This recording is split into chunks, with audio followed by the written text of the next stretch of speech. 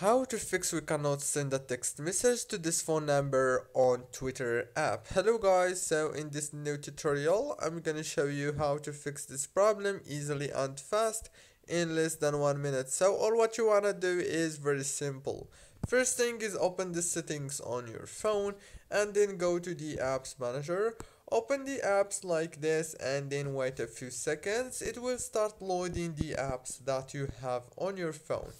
Go to the search bar and search for Twitter. After that, go to the storage, click on it, click on clear data, and then click on delete. Now you have did the step 1. The last step is you have to open the Play Store or the App Store if you have iPhone. Search for Twitter and update it. Last thing you want to do is restart your phone, reopen Twitter, and congratulations. Don't forget to like, subscribe.